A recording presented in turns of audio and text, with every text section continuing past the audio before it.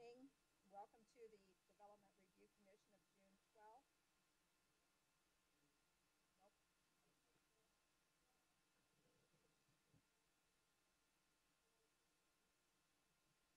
12th. Go closer, Scott. You, Scott.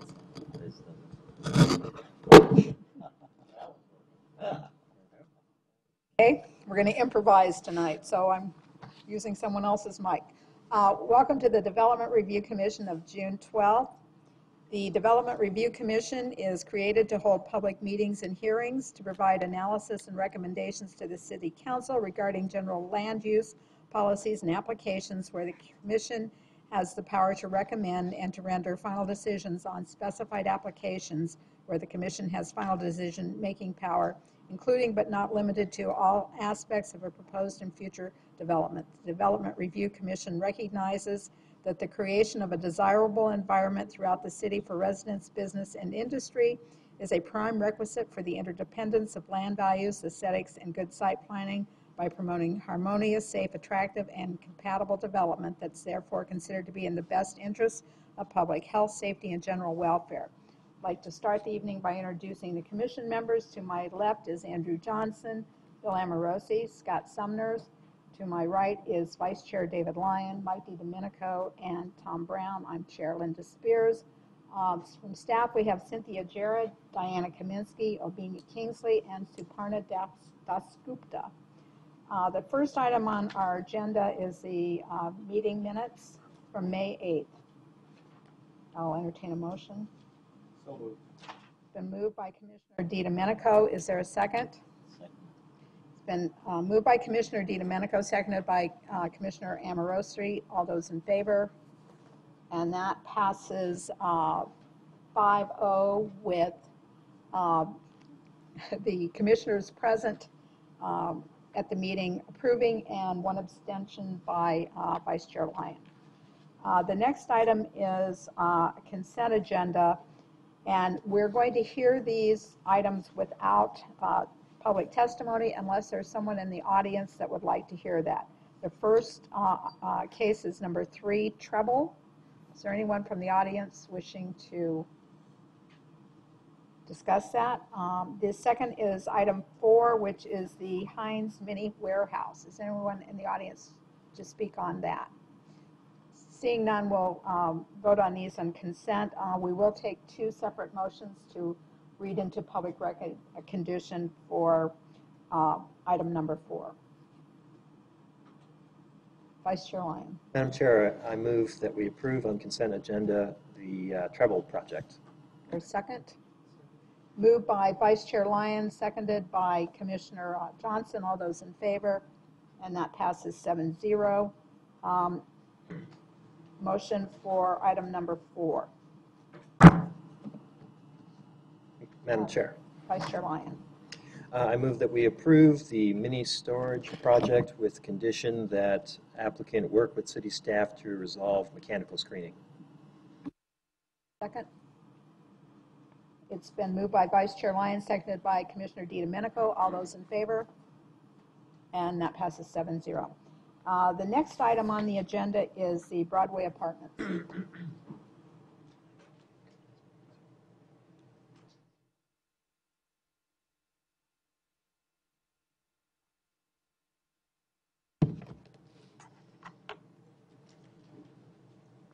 Good evening, Chair and Commission. I'm Diana Kaminsky, Senior Planner, City of Tempe Community Development Planning Division. The Broadway Apartments request includes a zoning change from general industrial to R4 multifamily. Our general plan changed the land use designation for this with the adoption of General Plan 2040. So this change of land use in the zoning actually will be bringing it into conformance with General Plan 2040. So the request is for the zoning change as well as a use permit standard to allow an increase in building height from 40 feet to 44 feet. The industrial district allows up to 35 feet. Of course, that could also be done with a use permit standard to increase. They are proposing a 4-story apartment community at this location. It's about 17 acres. It's located on an old tip-top nursery site. It's been used for construction materials, equipment storage over the last few years. It's been vacant. There are apartments to the east and southeast of it, as well as some condominiums further east. And then to the south, there's a strip of residential office. And then to the south of that is single-family residential homes. They're complying with all of the R4 zoning development standards with the exception of the request for the increase in height. So that's the use permit that you see. The gray shaded one is the deviation from the standard. Their setbacks are actually significantly larger than what they would need to be. Along Broadway Road, there would be a 68-foot front setback, and along Country Club, they would have an 81-foot setback to the building itself.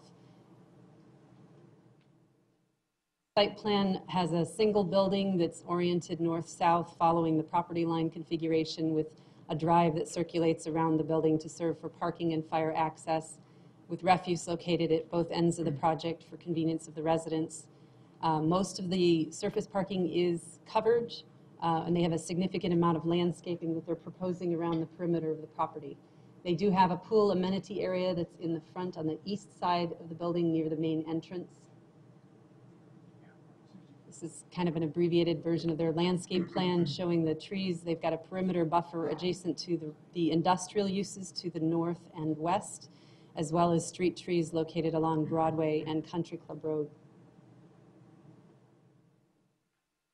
Elevations are picking up off of some of the characteristics of the surrounding industrial area. It's kind of a contemporary building, a lot like some of the other multifamily projects we've seen. Staff worked with them to try to provide some more masonry. There is one condition that was added for the street front, which is the south elevation, rather than just the little bit of masonry on the pop-out that you see there, to have the entire surround of that element facing Broadway be masonry. The applicant has agreed to the stipulations in the report.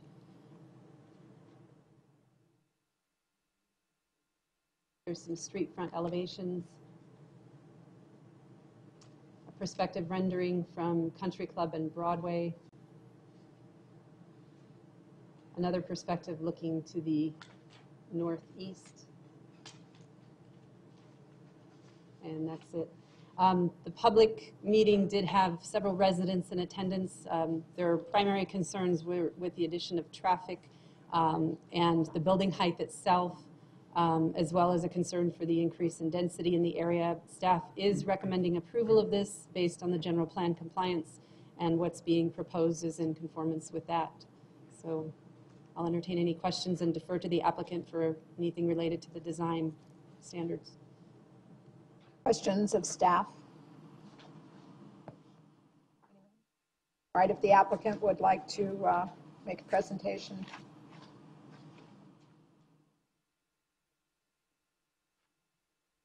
Madam Chair, members of the Commission, my name is Jack Gilmore, Gilmore Planning and Landscape Architecture. Staff review is very thorough. The report is very complete.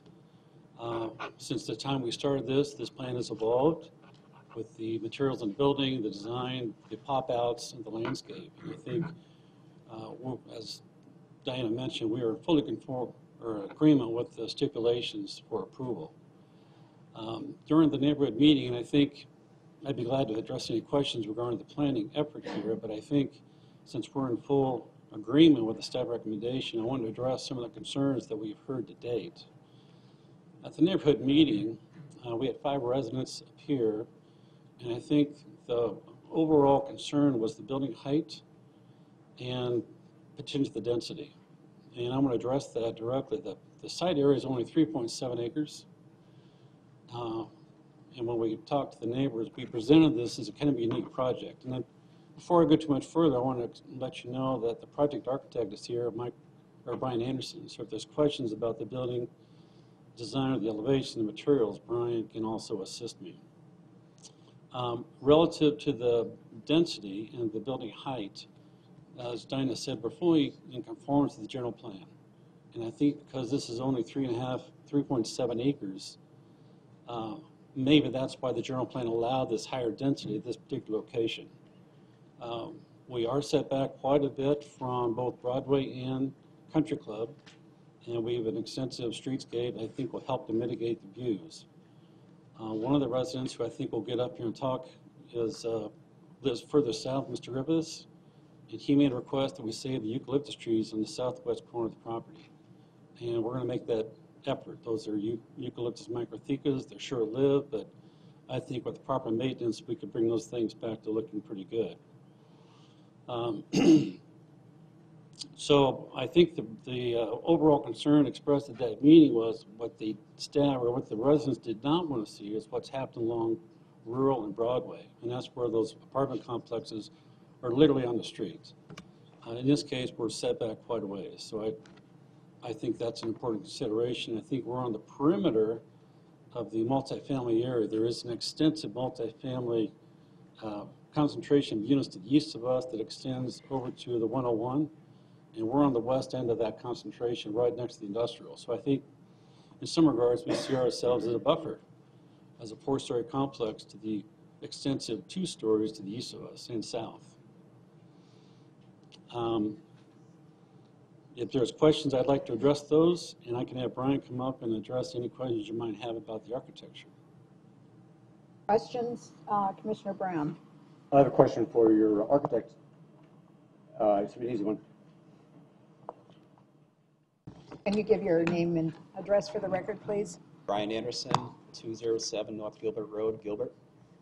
The, don't laugh, mechanical screen is nicely drawn.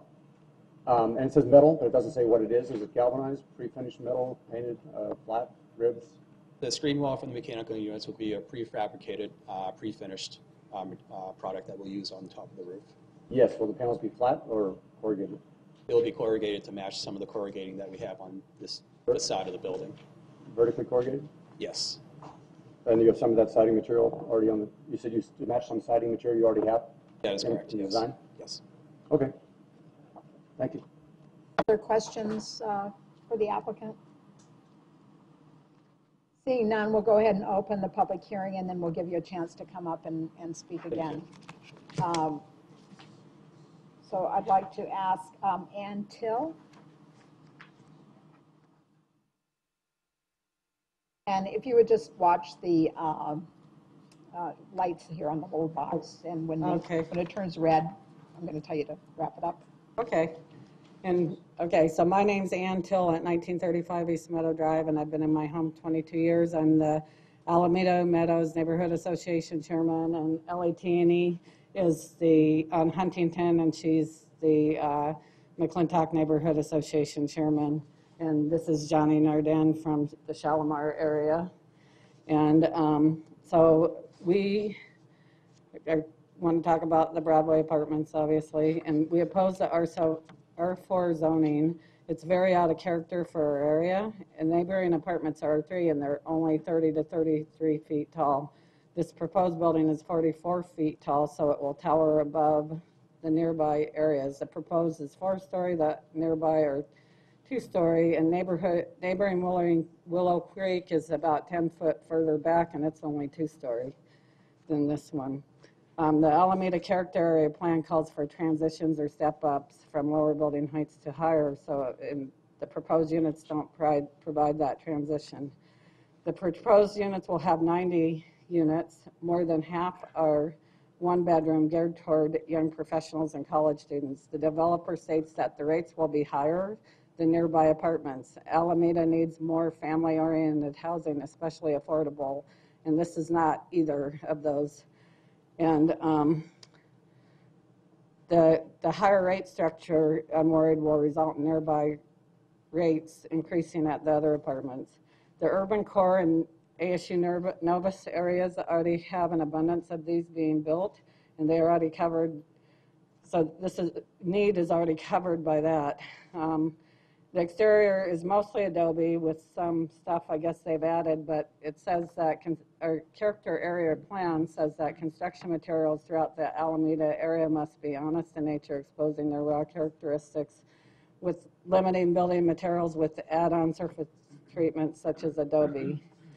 Note that this area is not an urban core area and should not be treated like one. Alameda needs to maintain their own unique character, and the height, density, and design are very inconsistent with what is currently up and down Broadway, especially between Price and McClintock. And the building apartments is planned to set a high-density, tall building precedent for future buildings in this area, which opens the floodgates for more of the same, which would result in future traffic issues and further ruining the Alameda neighborhood character area. There are other options that would be R3 zoned that would be more consistent with their area character, given that everything around it's R3. Okay? Thank you. Thanks. Did anyone else want to say anything, or? No. Okay, thank you. We have a question for you, I'm sorry. Oh, I'm sorry. We have a Commissioner Brown. Yes, it looks, I'm looking at the site plan attachment 13, which I know you don't have, but it's a aerial photograph, and it looks like there's 2 driveways off this property, this proposed property, onto Country Club Way. Oh, yeah. But it appears that that's a cul-de-sac dead end, and I can't quite tell from the photograph. Are there any driveways to the Willow Creek Apartments off that road? Yeah, there's some from Willow Creek. I'm pretty sure there's one right when you turn right, you know. Okay, I just can't tell. There's a street in between, but I'm pretty sure that, I mean, I've driven by there several times, but I didn't really notice. I mean, at the end of the cul-de-sac, yeah, there's an entry there. And I think there's one that's just in a little bit, but I can't tell on the on this map offhand. I can't tell either, but maybe the applicant can answer that question. I mean, the Willow Creek has a lot more open space. It is a bigger area, but, you know. I'm just trying to see what immediate impact on the traffic, for example, these 90. Yeah, well, the impact's on Broadway, you know, and they have 175 parking spaces, so the impact, we already wanted a traffic light. The neighborhood's been asking for a traffic light there for years. So I think that the city's putting one there already, but at least one of the traffic guys told me that, but I'm not sure because I haven't seen it. But I'm also worried, you know, up the street, they've added a lot of apartments on the other side of McClintock, and that's just wall-to-wall traffic up there, you know. So related to my question, it appears that the surrounding buildings are all industrial, or? Yeah, they are industrial, and I'm worried about, we're worried about that going from industrial to residential with all these tall buildings like on Apache, you know. We're not the urban core, and we need actually family units that are affordable, you know. Not these one-bedroom, the one-bedroom ones are really kind of oriented toward college students and having them be so tall, not really seniors, you know, and there's over half of them are, you know, one bedroom. So it doesn't really support adding families. There's schools nearby that would really be beneficial to families. Plus it costs more than they're saying. The developers told us that it would cost more. I understand. Maybe we can ask these questions of the developer, and thank you. Yeah. Okay, Thank you. Okay. The next individual I have is Lon Griffiths.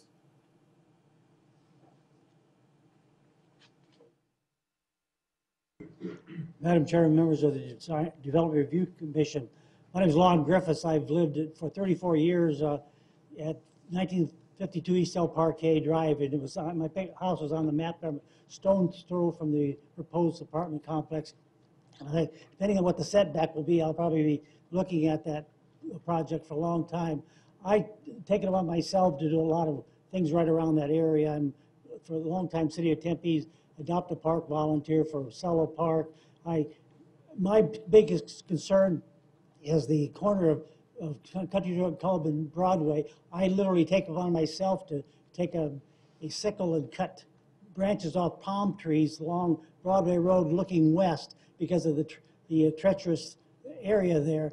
My biggest concern is that we got apartments on the northeast corner, on the southeast corner, and now this will be on the northwest corner, and we are without a light. There's tremendous traffic on Conley and Curry's school whenever the school's in session, coming and going, trying to make that left turn off of Conley, not Country Club, I'm saying Country Club onto Broadway is really a major thing. So my biggest concern is that we do need, I object to the project that we cannot get a traffic light at that corner given how much traffic there is, people trying to turn left or turn right depending on where they're coming from. And that's my proposal. I think it's a beautiful project all in all. I'm curious to see how far back it'll set, if they'll be looking in my backyard from that area, but I think it's a good, clean project otherwise. Thank you. Thank you. Is there anyone else in the audience wishing to speak on this project? Seeing none, I'll close the public hearing and allow the applicant to come if you want to address some of the issues that have been raised.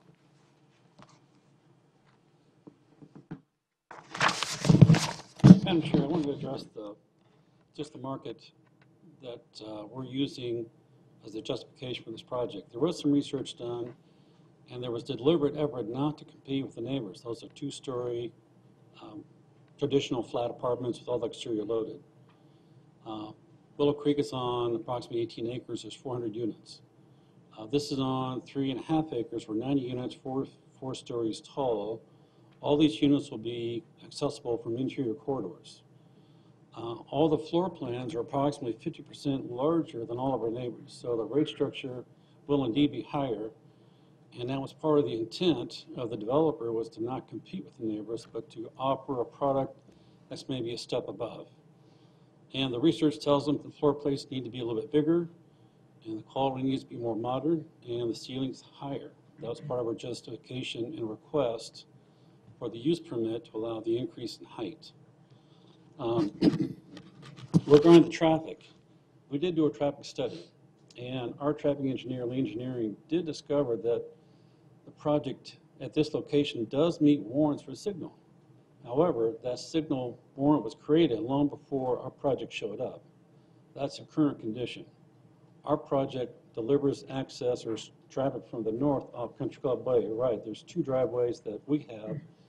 There are two existing driveways towards the top of the cul-de-sac, one going due north and one going almost due east from the cul-de-sac. And then they have another access point at the southeast corner of their project, about 170 feet west of South Rural Drive. So when staff came back and requested that we participate in a signal, we had no problem with that. I think the question is, when does that signal get triggered? And that will be part of our discussion, final design effort with the transportation and engineering staff. So that has yet to occur, but as Dinah said, we're on board to participate with that signal. We did communicate with the schools, and we asked if they had any concerns about this project or the traffic generation or the students who might be trying to cross Country Club Way. They made it clear, both John Curry and Connolly School said that they don't perceive any current conflicts with students crossing at Country Club Way. John Curry buses all of their students, so that's off the table. Connolly has 20 students coming from the north side of Broadway, but as I mentioned before, the extended area of multifamily starts at our project, Country Club Way, and goes east all the way to 101. The 20 students they're referring to are coming from that northeast area of our project, due east. And they all, for the most part, cross at South Rural because there's a signal there. So if the predominant traffic flow goes to that intersection, the students go south because that's where the main entry to Connolly School is, closer to that alignment. So to say that no students will use Country Club Way, I'm not going to say that, but I think the predominant movement of students is to South Rural because there is a signal. I have a question for staff, because there is a signal at River. It's not Rural, it's River. I'm sorry. And we have requirements about how close stoplights are. And so we have the light, there's a light at Rural.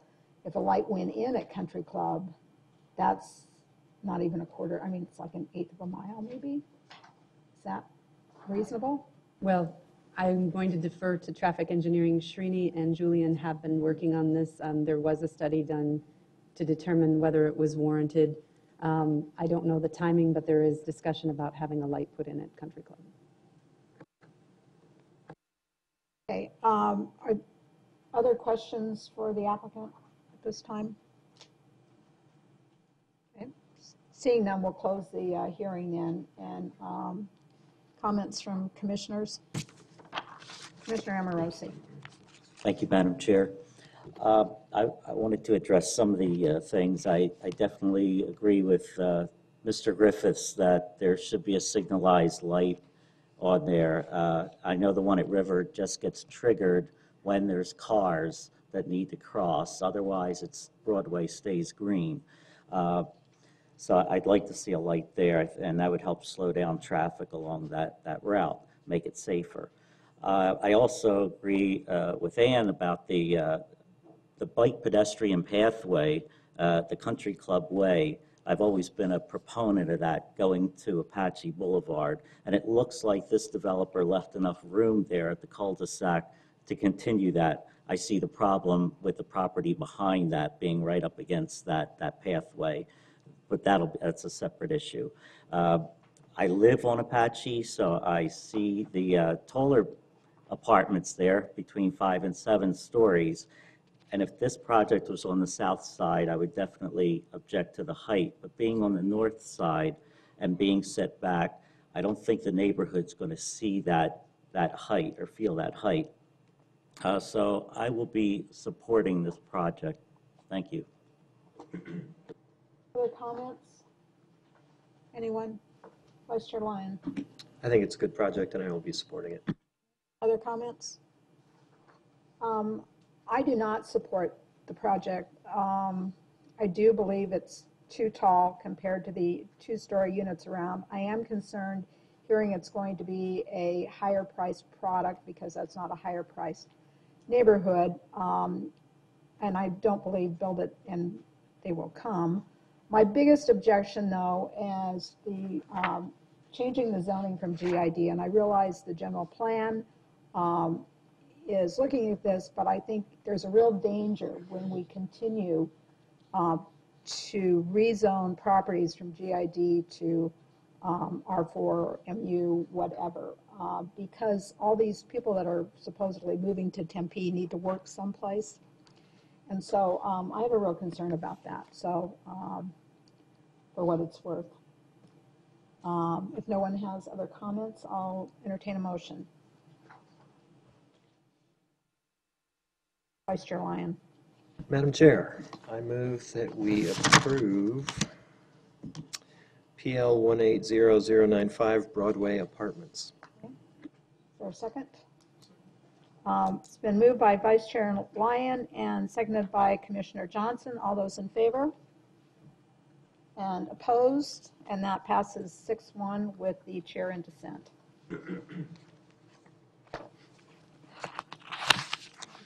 Our next item is Tempe Crossroads.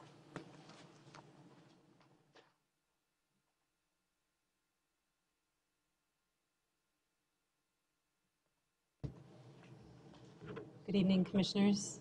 The request for Tempe Crossroads includes a general plan amendment, zoning map amendment, planned area development overlay, and a development plan review. They're proposing a mixed-use development on the corners of Terrace and Orange Streets. It's a combination of about 10 lots that have garden-style apartments currently, and they would be proposing a new development along what you see here in the map.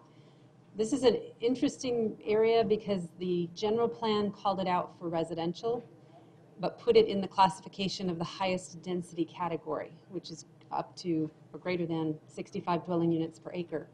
The challenge is we don't have a zoning classification in the R category, the multifamily residential category, that would allow somebody to rezone in conformance with the general plan. So what they're proposing to do is to amend the general plan to mixed use, the land use portion of the general plan, in order to fulfill the density category within the general plan. Along with that, they are requesting a planned area development that would include the building height and the density and the setbacks for the project. Here's the site plan. It currently uses an existing 10-foot alley that circulates around the north and east side of the property. With that alley, we have an existing 4-foot easement on the south side of the alley, and we've been asking for an additional 6-foot easement to make the full 20-foot alley configuration that we have that provides fire circulation around the site. In order to do that and provide traffic engineering's requirements along Terrace, it involves reconfiguration of the Terrace Road driveway that they're sharing with the adjacent property owner. And in order to make that configuration meet current traffic engineering standards, it encroaches to the north on the property to the north. They did receive owner authorization from the property to north just today in order to allow them to develop as they've proposed. But we did have some conditions of approval that we're going to address the timeline and the gap of when they might or might not receive that notification from the north property owner. These are some of the elevations of the building and the combinations of materials and colors that's being proposed. I'll defer to the applicant on their design intent. It does have a structured parking garage that's wrapped on the south side facing Orange Street with units that have mixed use. They have a live-work concept with a walk-up unit for about 6 of the units along Orange. The predominant commercial frontage is their limited street frontage on Terrace and wrapping the corner with some restaurant uses, and then student housing above that. The north side is what you see here with the garage that's exposed here. They have a very diverse landscape palette, and they've provided most of the landscaping inside courtyards that serve the residents here and here. And then they have provided a separated walkway with shade trees on the south side of the sidewalk. So the sidewalk along Orange and along Terrace have been provided with a significant amount of shade and an enhancement from what we have today. They are retaining the existing on-street parking along Orange, providing some points of access through where the vehicles would be parked, and then providing some parking up here where the commercial uses would be closer to the corner. And here's some renderings showing the project. With the exception of the one email that I provided you in study session, staff has not received any other calls or comments of inquiry or concern, and we're recommending approval of the project, and the applicant is in support of the stipulations in the report. Questions of staff? Commissioner Johnson. Thank you. I was just curious. I saw the rendering of the it would be the west side of the building or maybe the north side of the building where the parking garage is, and there's a lot of times we'll see. Actually, it was back one, right there. So a lot of times we'll see a lot of screening and enhancements on parking garages, but there's nothing here, and I was wondering if you could talk through why that might be on this project.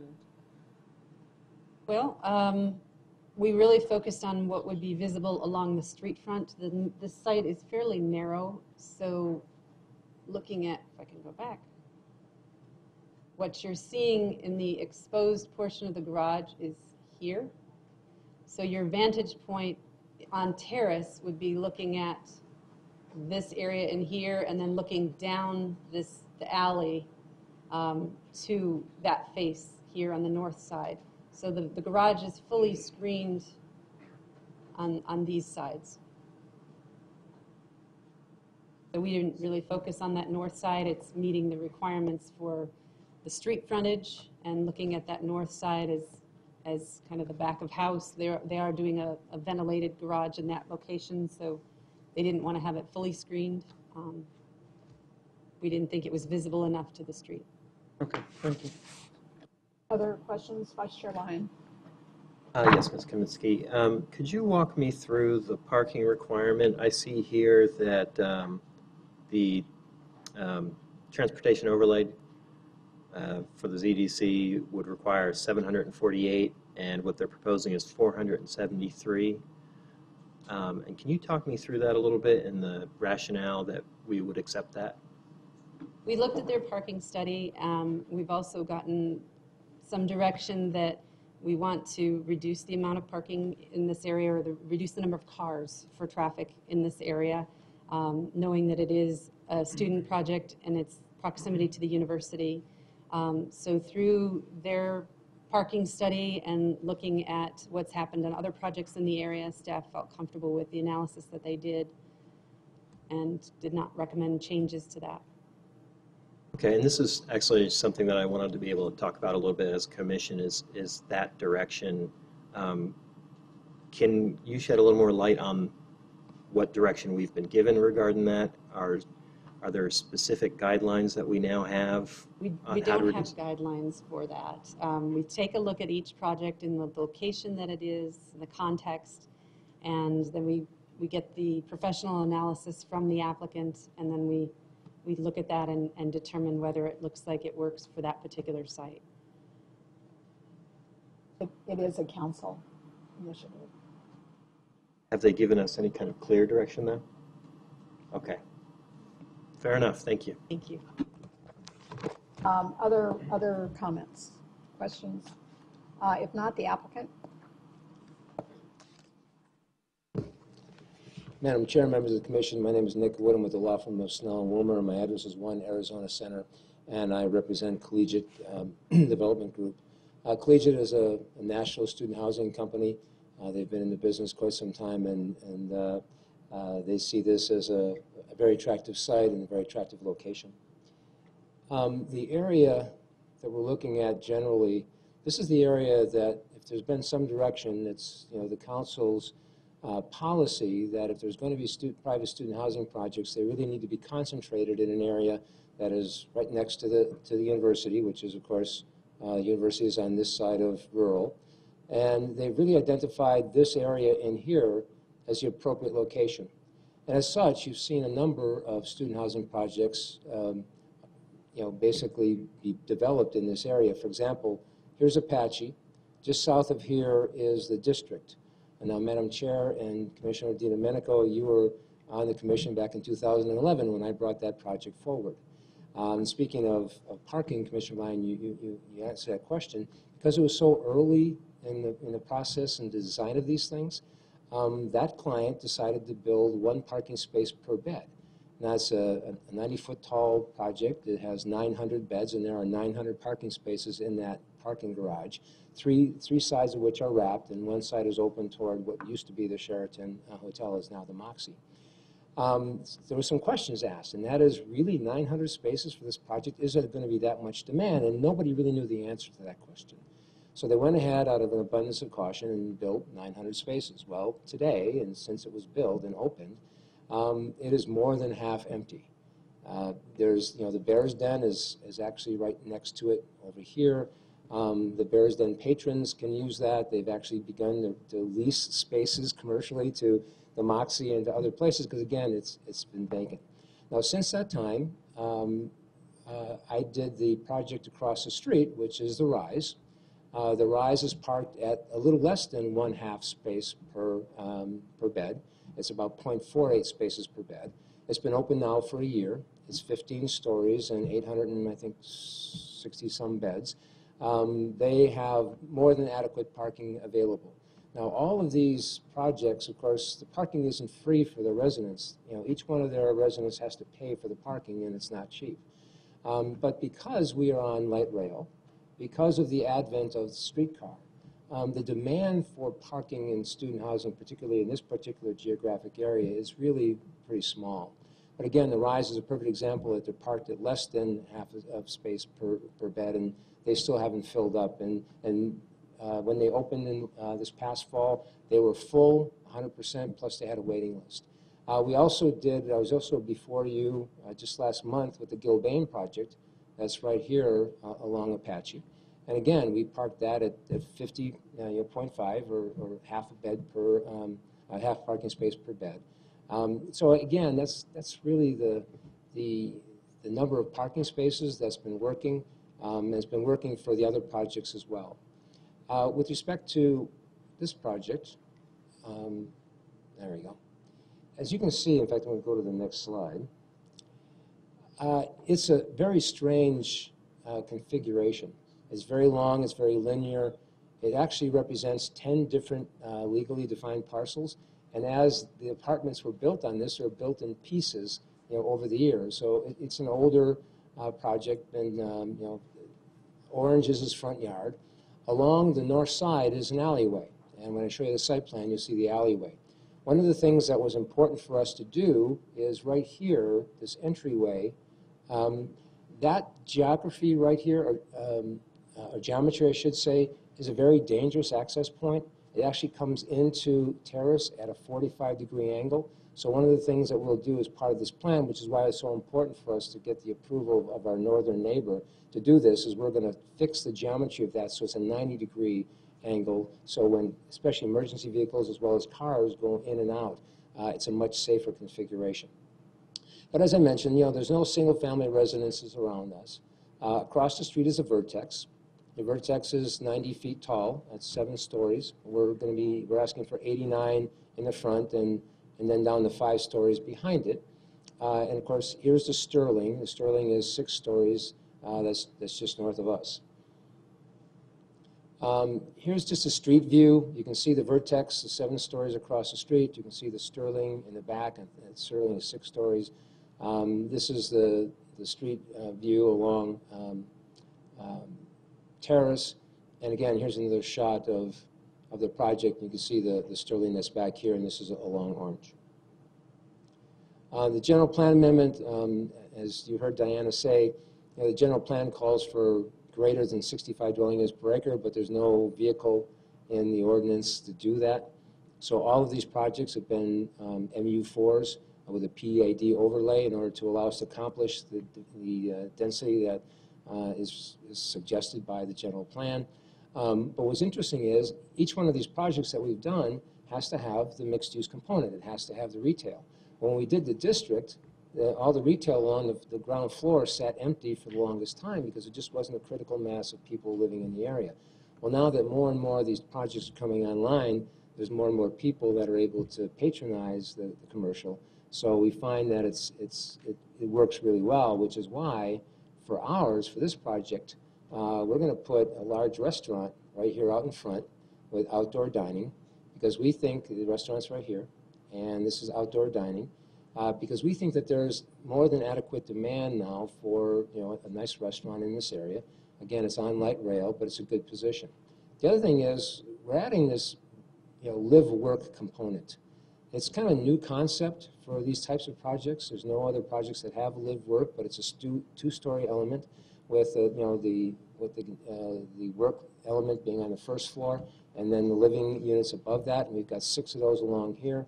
It does several things. It gives direct access onto the street, which of course activates the street, but it creates this other commercial element and another option for people who live in this area. As you can see, as Diana showed you, this is the parking structure here. There's development on all 3 sides. This is the 7-story element. The amenities are on top of the garage itself. And then we step down the 5 stories as we move away from that area to the east. And here's just another shot of that. Again, you can see that with the parking garages, with the amenities, the 7-story element going down to 5, and the surrounding context. And again, lots of landscaping and things along the side. One of the challenges that you have when you have a long linear site is you don't want your building to be one large, face, right? One flat face. We did the same thing when we took a look last month at the Gilbane project at 1100 Apache, because again, it's a long and linear project, so we had to kind of break that up.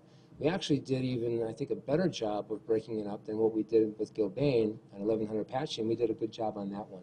So this is the perspective. This would be the restaurant area right here.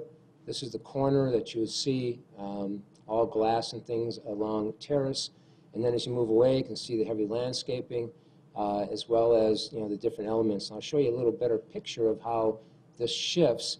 But to give you some example of some of the depth to this, the windows are all set back 8 inches from the facade. These little strips here, these are actually 6 feet deep. So again, we're trying to break up the facade and give some depth and some 3 dimensions to it. This would be the restaurant corner right here. And actually, we expect there to be a little bit of outdoor area where people can pick up food, etc. Here is the live-work. Now, the live-work has a breakup right here on the wall, and the entrance in and out of the lower level is here and here. So basically, you have a live-work here with entry here for the live-work here, and the same thing with each one of these. Again, breaking up the facade and making it more pedestrian scale. Here's an example of how we've broken up the facades along Orange. This is this portion of the property that's nearest to Orange, the structure. and here's where the restaurant is, and that corner that I showed you. And this is the next element behind it. So we go from this design to this design, and then as we step down to 5-story, this design, and this design. So we've created really 5 different shifts in the design so that as you stand or walk down Orange, you're not looking at one long, boring building. We've also added what's called illuminated panels, which I had no idea what they are. We actually had to look them up. But it's brightly colored panels that bring reflective and just, again, add color and texture to the architecture. Here is the north side, and I think there was a question, Commissioner Johnson, about the parking garage. Although when you look at the 2-dimensional element, you see it there, and again, we're not trying to hide it. But if you're along Terrace, it's set back far enough, and there's a 3-story building that's basically right next to it. So that covers it as well, and then Sterling is there as you're coming down. We're happy to work with staff on some kind of screening, if that's your wish, and if you want a stipulation that requires us to work with staff on that. But in working with staff so far, we're all pretty comfortable. No one's even going to notice it. But that's how this ended up being this way. And like I said, the district is a perfect example of having 3 sides covered but 1 side open, and no one has noticed that. And here's the example of the live-work. This is the 1st floor unit. Again, the entry is out here to this porch area, which is this area right here. Living area is above it, and then we have the same thing on that side. We've got, and I won't bore you with them, but we have a myriad of different floor plans, and the reason is, of course, is because as you look at the geometry of the building, although it's a long linear site, it's not a straight long linear site. It has lots of curvatures and breaks in it. So as a result, our architect had to be very creative in putting together floor plans, etc.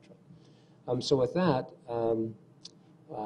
we are very satisfied with the stipulations that are being proposed by staff, and I'd be happy to answer any questions you might have. Any questions of the applicant? Commissioner Brown. I'm a little concerned about the quality of life for the residents. These 2 courtyards, for example, in the north end are taller than they are wide, and some have more than 30 dwelling units. So we have 34 units across the narrow space, 6, 7 stories, 5 stories. It just seems to me that there's a tremendous chance that there's going to be some noise and some issues there that are kind of difficult to live with. And of course, that's a small percentage of the total units. The units that face the streets and the alleys are tight to right to the setback, and some of them are less than 9 feet wide, the rooms. So I wonder how you can comment on the livability of a bedroom that's less than 9 feet wide. Sure.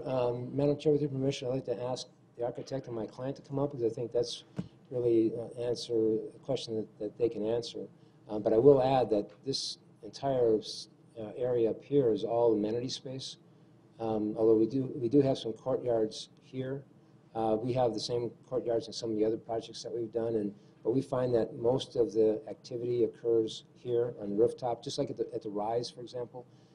Everything happens on the rooftop, and in with the district had, basically it's 90 feet tall, and down in the very middle of it, at the very bottom, is all of the amenity space. So it's surrounded in a canyon by it. And again, that has not been a problem, but I think it's a very good question.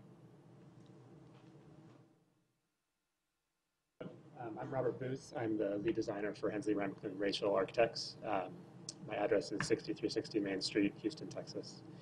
I think to address the courtyards question, what we've actually found is that the pool is really the location of noise in these projects. And so a lot of our early discussion was about where we were going to site this, given the narrowness of the site.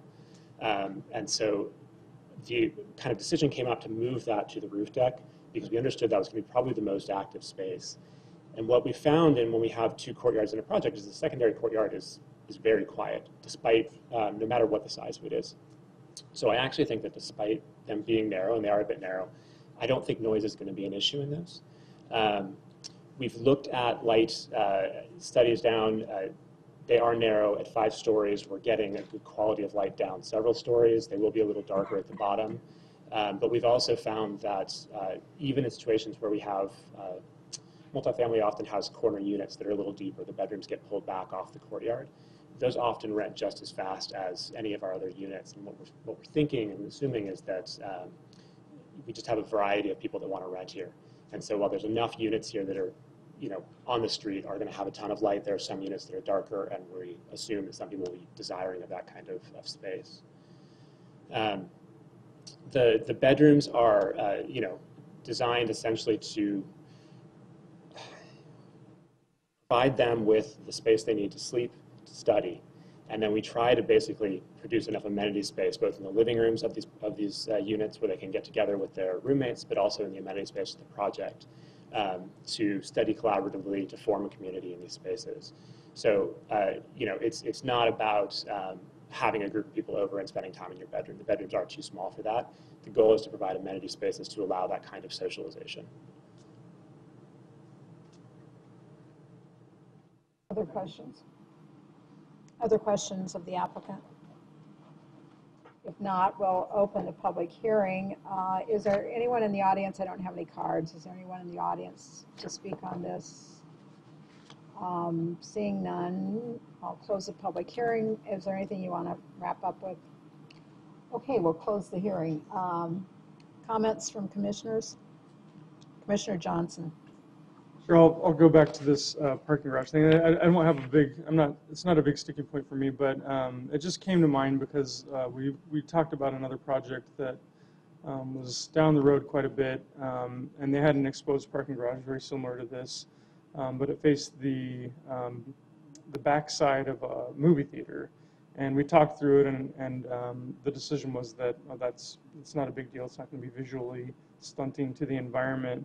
But this one, I think, facing the development directly behind it, with people's doors probably facing that, and whatever may come in the future in the place of that specific development, I wouldn't want to walk out my door and look at that every single day in general. So it wouldn't be a sticking point for me, but if the rest of the commissioners are amenable, I would like to add a stipulation to have them work with staff to add some type of an element, a screening element to the parking garage.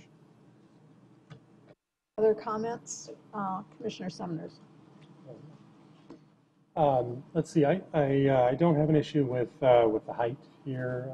It's matching what's across the street. If you go up the way a little bit, it's 75 feet as opposed to 90, and if you go a little farther north, it's more than 200. So not much of a concern for height for me. Parking, I think, is an economic issue, and it'll solve itself, and especially given the location right next to light rail, right adjacent to streetcar. I think it's a great opportunity. I think we're hearing again and again in these cases that the neighborhoods are concerned with height, and there's only so much you can pack in a building, and I'd rather forego the parking and go for more units. So this is exactly the kind of thing that I'd like to support. That what I really focused on here is the street presence on Orange, because every morning and every night there's about 800 people who are going to come out of this building and basically go west and go over to SU. And so what I see is separating the street, there's a parking lane, there's a landscape swath of about 6 feet, and then there's an 8-foot sidewalk. And those are all three exactly the kind of thing that really makes something walkable. And it gets to the point to where it's like, those kids are going to ride the bike on the sidewalk, and I know Tempe PD doesn't like that. So at some point, we're almost making it too late. So I'm happy to support the project. Vice Chair Lyon. I also think it's a fine project. My one concern is, with parking. I know that we're saying that this is council direction that we are going to allow for less parking at student housing projects. I just feel a little uncomfortable with not having a clear direction other than the applicant telling us this is what works. So, I'm happy to support the project, but I will state again that if we can get something that's a little more clear as far as direction as what sort of numbers we need to expect at these projects, I would find that very helpful. is I'm very concerned that we keep seeing projects, loosely around ASU that say, well, we don't need the parking. And I don't want to get us into a habit of saying, well, that's fine. You tell us you don't need the parking, and we'll say that's okay. Because once that ship sails, then we've got an issue. Other than that, I'm very happy to support the project. Other comments? Commissioner Brown. I can appreciate the density and the location. It's, as a piece of architecture, it has some nice moves to it. I just think it goes over a line in terms of density and quality of life, and I think we have to at some point say too much, and so I don't support the project. Other comments? Commissioner Amorosi. Thank you, Madam Chair. I just wanted to be on record that I support Commissioner Johnson's idea of putting some screening on the parking garage, because besides the Sterling, City Council also approved another 25-story building on the corner there. So that parking garage will be visible to a lot of people to the west. Anyone else? I'll entertain a motion. Commissioner Johnson. I move for the approval of Tempe Crossroads PL 180082 with the added stipulation that the developer work with staff to add some type of screening to that parking garage. Seconded. It's been moved by Commissioner Johnson, seconded by Commissioner Sumner for the approval of PL 180082 with the additional stipulation of screening on the garage. All those in favor? Opposed? And that passes 6-1 with Commissioner Brown in the dissent. Thank you. Thank you, everyone. Our next case is Millennium at Rio Salado.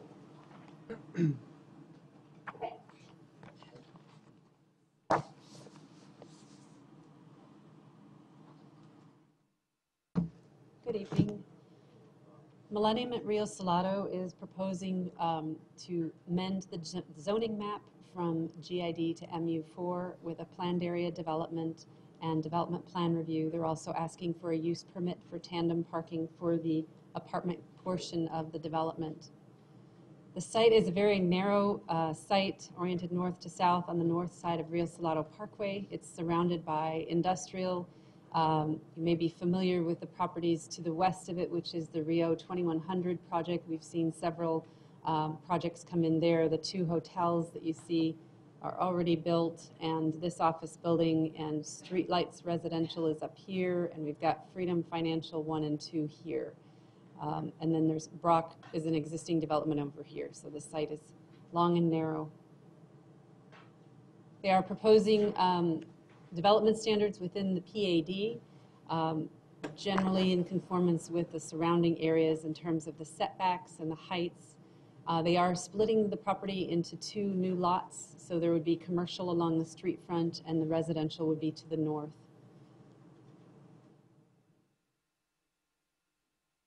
Site plan, this is the overall site plan showing the commercial up here at Rio Salado, and then this back portion here is the residential component. This is a little bit closer, although it's such a large site, it's hard to see. These are just a few of the elevations. I'll defer to the applicant to go through the details of the design. They did come to you in a study session to talk about the materials. One of the things that came out during the process in this is a requirement for an additional 14-foot easement along Rio Salado Parkway for the future streetcar. In order to accommodate that, they had to shift their landscaping so we could preserve as many of the trees along the street frontage. And they're working on making some additional modifications to the site plan to get an additional 6 feet along Rio Salado Parkway to assure that we have a landscape area along the street front after the streetcar project goes in, which we don't have a design for yet. I bring this up because it's going to be an impact on some of the other projects like 2100 and future projects as we require more right-of-way for the infrastructure for streetcar in the future. but the applicant was willing to work with us on all of the conditions of approval. I've not received any calls of inquiry or concern for the project, so we're recommending approval of the project with stipulations. There will also be a public access easement that runs the full length of the private drive to connect back to the Freedom Financial, which will wrap around to the lighted intersection within 2100. There's some renderings. This is the commercial development at the street front. I'll be happy to answer any questions. Questions of staff? Commissioner Amorosi. Thank you, Madam Chair. Does the, this property owner also own the property to the north? That's No, a whole separate, is that, development, that's part of the 2100 development. that'll be part of the Yes, 2100? and when they come in, they will be required to provide a public easement through the property to make the connection. Okay, thanks. Other questions, Vice Chair Lyon? Thank you, Madam Chair. I have the same foolish question as last time about the parking.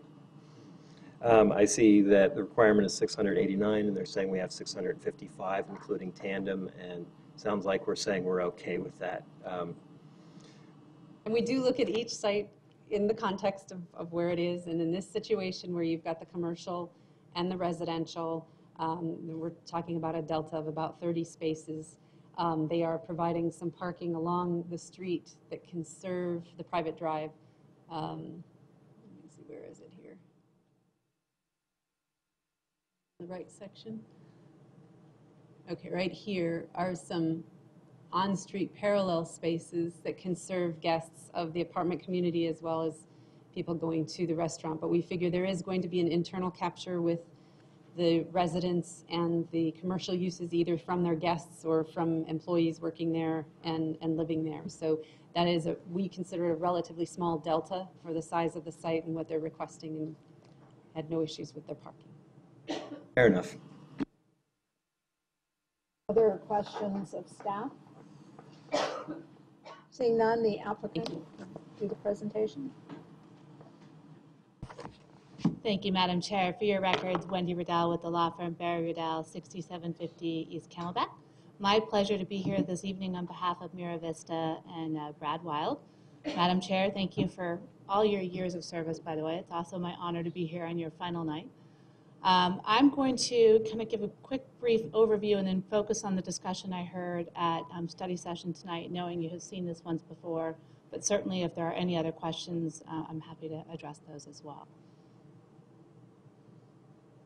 So I think as Diana mentioned, you can see here, there we go. This kind of gives you a better indication of how the site works together. So this being the site that's under consideration here, but we've now gone ahead and kind of plugged in what you've seen for Rio 2100. And really, this is kind of the final phase of the Tempe marketplace plan that started out with retail, a lot of employment that has followed, and now coming in with an additional residential components, really for that live, work, play idea.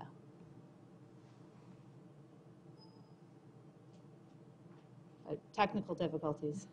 Here we go. Existing conditions, I'm sure you all are very familiar, and the site has been used for a long time to store vehicles. It's a little bit of an eyesore, particularly I think for the Rio 2100 project and the success of that project and the type of employers that we're looking to draw to Tempe in such a neat area at the confluence of both freeways.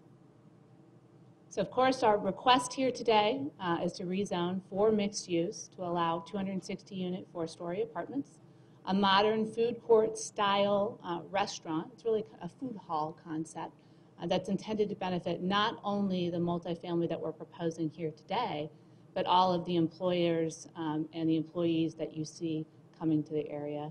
Use permit for the tandem parking, and development plan review. So one of the things that makes this particular site so attractive to us is that we know this will be the site of a future streetcar that comes through. Diana mentioned the 14 feet that we'll be dedicating for that future streetcar. And that alignment will come right in front of this site. So we think that makes it particularly appropriate what we're proposing here today. The site, the general plan, is planned already for mixed use, precisely what we're proposing. It also anticipates high density, up to 65 dwelling units per acre. So essentially everything that we're here proposing today is part of the City of Tempe's vision for this site. This is also part of the 101-202 interchange growth area, where their goal is to remove blighted conditions and reclaim that area for reuse, redevelopment with mixed use and regional business. Again, finishing out the Tempe Marketplace Plan exactly as suggested. And as part of this interchange hub as well, which encourages high pedestrian activity, resident-focused services, hence the pedestrian connection through the site up to Rio 2100 and even further north. Frontage improvement along Rio Salado is essential to redeveloping the area. And multimodal transportation center, ideal for mixed-use commercial. Again, precisely what we're here proposing. Another question came up previously, what would that food hall concept look like? This gives you an idea of the streetscape, the draw, kind of that hub for everybody here in the area. And then to get to the question I heard at the study session. So we did engage CivTech to do a traffic study for this site, and I'm going to do my best impression of a traffic engineer here tonight, which I will admit is a little bit dangerous. But when CivTech looked at this site, they recognized that it was appropriate to do a shared parking model really for two reasons. One, because of the fact that you've got two really kind of disparate uses, and the times when people are actively trying to come to the food hall, for example, over the lunch hour, is not the time that you'll see the apartment complexes. I know this commission is very sophisticated. They understand how that works. And you're able to achieve, ultimately even, an internal capture between those two uses. So when we looked at the breakdown, and I should say that doesn't even take into account, so when they did the traffic study, they did not even include in there the fact that you're ultimately going to have streetcar here, or that you have orbits and bus service to the area. So when you look through the traffic study, it has 499 spaces. That's what the residential requires. Guests and commercial, that leaves a total of 169 spaces to be used between those two. And then there's a 5% kind of buffer that they give for efficiency in circulation. So when you do that, the net is a requirement of 663 spaces, and we're actually providing in excess of that with the 668. So we're very comfortable that the parking that we're proposing here is sufficient. Staff has reviewed the report. I think it's safe to say they're comfortable as well. And certainly the economics, we know that we better do a good job, that people aren't going to want to rent. They aren't going to want to come eat lunch someplace they can't park. So again, we're very comfortable with that. There was also a question, I know, about the tandem spaces. So we have roughly 35%, 96 units that do have this tandem type space. You'll note that stipulation number 2 of our use permit has a requirement that those spaces are actually leased to the same unit. So under all circumstances, if a tenant is coming and deciding that they're going to rent this space, they know precisely what they're getting. They know that those are their 2 assigned spaces. And we actually think it provides a little bit of a unique opportunity in the marketplace because they can have a secured garage. So you have a rental unit, the ability to have a secured garage, and then a tandem space behind it. I know there was a little discussion about the overhang as well. I will tell you, and I made the architect kind of go through it with me, certainly here if you want to ask him. I think the graphic is a little bit deceptive because you have to keep in mind, so there's plenty of room for the first space. There is a car, it's nearly entirely screened, and then there's also a balcony component above. So there will be a couple of feet that will protrude, but the vast majority of the car is comfortable, is, I should say, concealed. So we're very comfortable that that is a plan that will work. We think it's a little bit unique. It provides an opportunity in the marketplace to have that type of secured garage. That being said, we think this is a great project to finish out the Tempe Marketplace Plan, and we hope and respectfully request your support. Happy to answer any questions that you may have. Questions for the applicant? Vice Chair Lyon. Ms. Friedel, thank you for your presentation. I relinquish my squabbling about parking. I just have one sort of curious question. If you've got your second tandem parking space where the car is mostly under the building, this is more of a sort of observation question for the architect.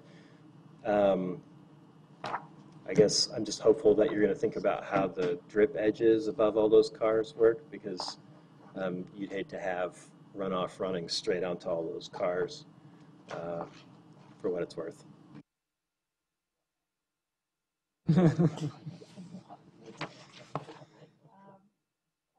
Other questions for the applicant? Commissioner Brown. Let's bring it on home. I don't see any sections here. Oh, I'm sorry. I turned the page and there they are.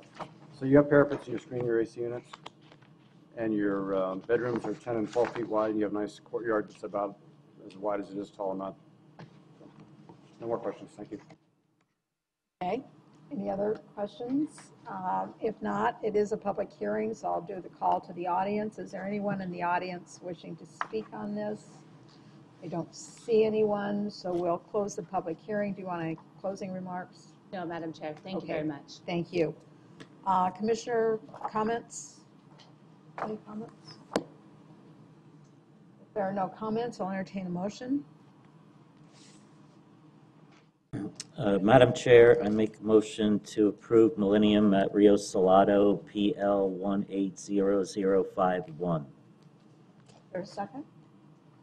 It's been moved by Commissioner Amorosi, seconded by Vice Chair Lyon for the approval. All those in favor? Opposed? And that passes 7-0.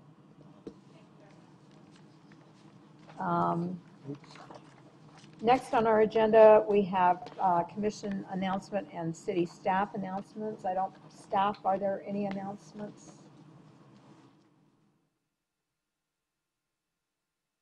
No, Madam Chair, thank you for your service, and it was great working with you, so. Thank you. Commissioners, anything? Commissioner Amorosi. Thank you, Madam Chair. I also want to publicly thank you for your leadership here on the DRC and your mentoring of me as a new person. And I'm hoping I can still call you for advice after you leave, because I value your input. Thank you. Commissioner Di-Domenico. Thank you for your service to the community. I was on this commission when you started your first term, and went off for a while, and now I'm back on while you're still here. So I just want you to know that after you decompress for a while and you start to miss having your Tuesday nights tied up, that it is possible to come back. So, and I would welcome that. You've always been very, you've taken this volunteer position very seriously. You study the projects. You've got strong feelings about what's right for our community, and it goes all the way back to when you were on the city council. But I've always appreciated the work that you do for Tempe, and thank you.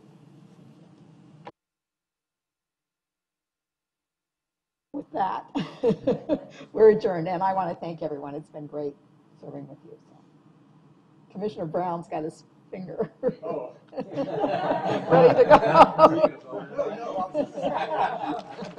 All right. Good night, everyone.